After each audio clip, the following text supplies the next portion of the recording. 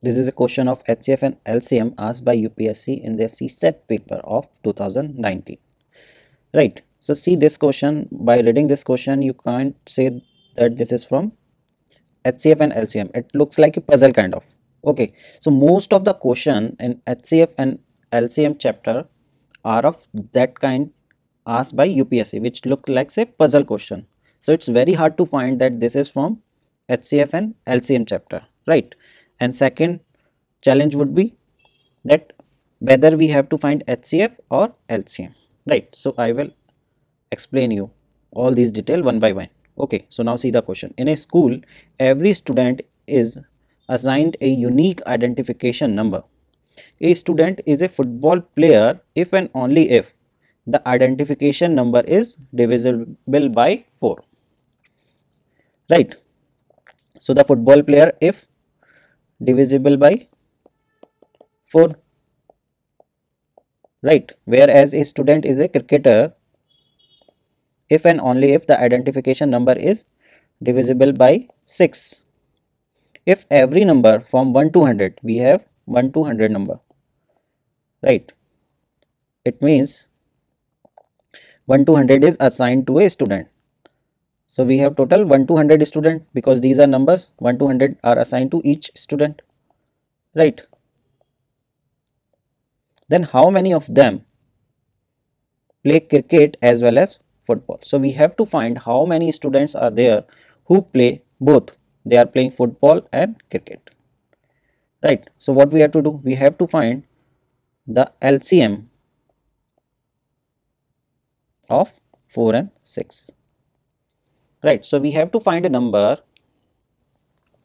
which is divisible by both 4 and 6.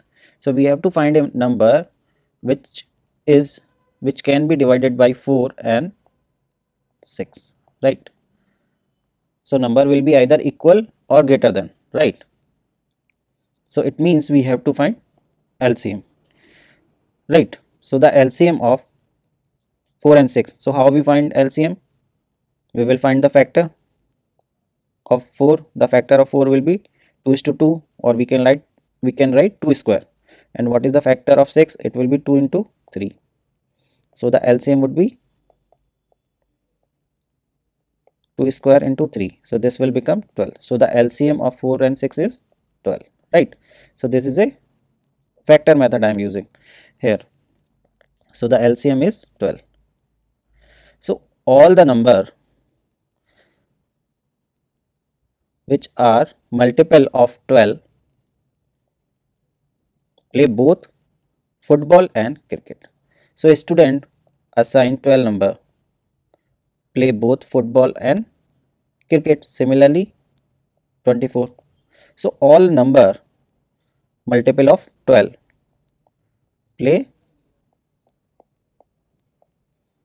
football and cricket. So how many number will be there in 100? Till 100 we have to find, right? So it will be the table of 12, right? So we have to find the total number. So the last number will be 96. Otherwise how you can do? You can just divide 100 by 12, right? So if we will divide 12 by 100, so the quotient will be, this is a quotient, means 8.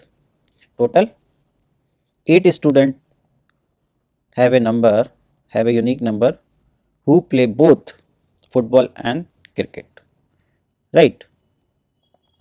Otherwise you can count this number, right? You can write all these number and you can count, right? 1 2 3 4 5 6, right? 5 6 7 8, right? Otherwise you can do like this. Okay, because the 4 is now not divisible by 12, so the quotient, right, we will write it like this. Okay,